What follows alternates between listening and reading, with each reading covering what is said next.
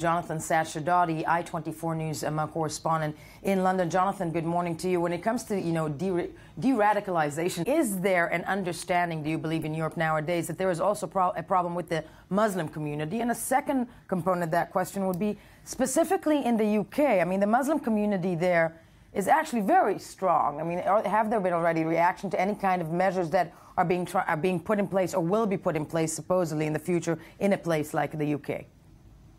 This is a huge problem for Europe and for the UK especially, but all over the continent.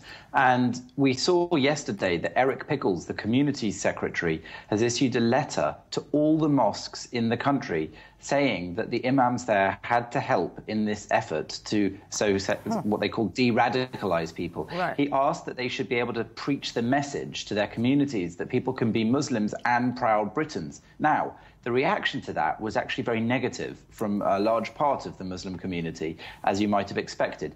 An organisation called the Muslim Council of Britain, which some believe represents Muslim community feeling in the country, many don't believe it does, has complained that he's singling out Muslims and that he is also suggesting that somehow Muslims don't currently feel British. So there's this ongoing battle over that. David Cameron has weighed in and said that he believes that the Muslim Council has some sort of problem if they think there was anything wrong with that letter.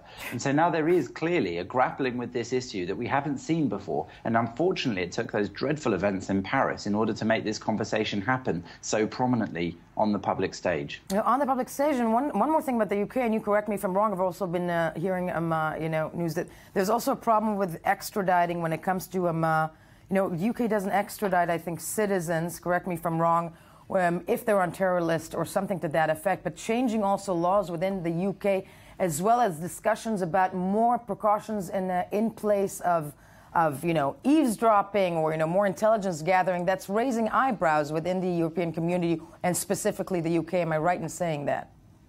It's true that there's a balance that needs to be reached. People are very aware of the threat level, which is the second highest it can be in this country for a terrorist event. The only way it could be higher is if there was intelligence of a known specific attack. And as a result, there's a desire to have law which allows police and intelligence services to monitor more communication between people so that they can thwart any upcoming attacks. However, civil liberties campaigners and people who want to protect their own privacies are adamant that this shouldn't be allowed, even in the name of increased security. So you're right, all these issues get really to the core of some very central ideas of what British people and European people think are basic freedoms and how we balance those with the need to increase security for protection so that events like those happening across Europe don't spread into the UK and don't spread elsewhere across Europe. Sounds like the United States, because what we're discussing here right now is not something that's going to happen overnight, clearly. If it's becoming also an internal debate within European countries themselves, de-radicalization, whatnot, is there an understanding that this is a long process? Well, there's an understanding that it's a long process because it's been going on as long as any of us can remember. People are referring to what happened in Paris as Europe's 9/11. But in fact, since 9/11, the whole world has been assessing the needs of intelligence against the needs of security. The Western world was attacked on that day, not just the Twin Towers in New York.